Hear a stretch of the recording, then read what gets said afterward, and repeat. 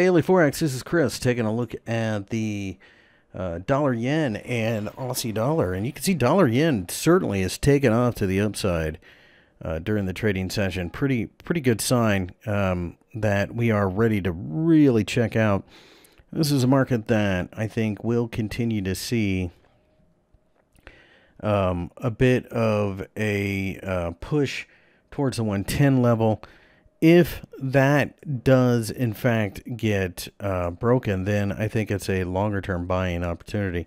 That being said, I do believe that the market at that point probably goes to fill the gap and then to the 112 level after that, 112.50. Pullbacks continue to be supported.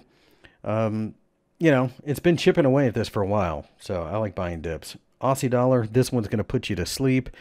It's a market that really has nowhere to be, and that's probably going to be the case as long as we have this stuff going on between the United States and China. So I don't like the idea of trading this pair at all, really. But once we get some type of impulsive candlestick, maybe even on the weekly chart, then I think you might have a longer-term play just waiting to happen.